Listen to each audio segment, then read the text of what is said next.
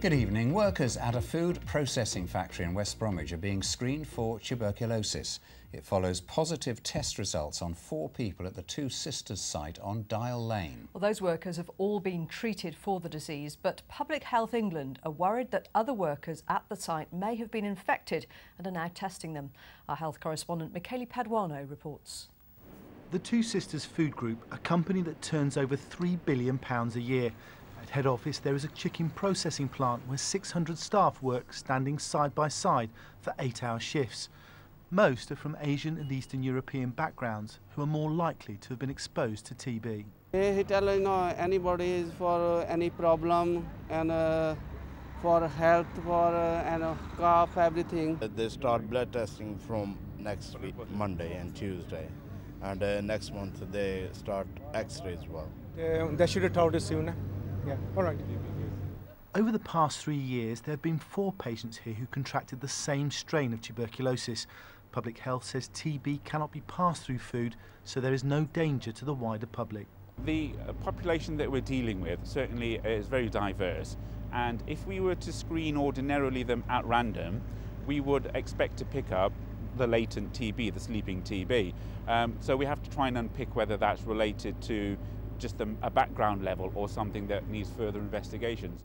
Although tuberculosis is still rare and quite difficult to catch, it is on the increase. Across our region in 2003, there were 784 cases. 4 years later, that had risen to 939. And last year, 2012, there were 1,090 cases across the West Midlands. Central Birmingham, Sandwell, Wolverhampton and Coventry are all TB hotspots. The worry now is that the organism is becoming multi-drug resistant. There is now an extreme drug resistant form of the disease called XDR. We do see cases of drug resistant or even extremely drug resistant TB. Thankfully, they are rare and they are treated seriously and investigated quite rigorously. But we're not dealing with that here. There have been other outbreaks. In 2008, 30 children contracted infection at the Birchfield Independent School for Girls. And in 2011, Alina Sarag died of TB because it wasn't diagnosed until it was too late. For most, though, it is still easily treatable.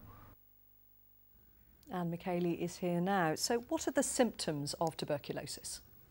Well, it is quite difficult to diagnose, as you saw with the Alina Sarag case, but they are night sweats and fevers, general coughing, which can actually lead to sort of coughing up blood eventually, and lack of appetite and also weight loss over a period of time. So quite general things, which makes it difficult to actually find out what's going on. But for some, there's quite a stigma, isn't there, about having the disease and then admitting to have the disease?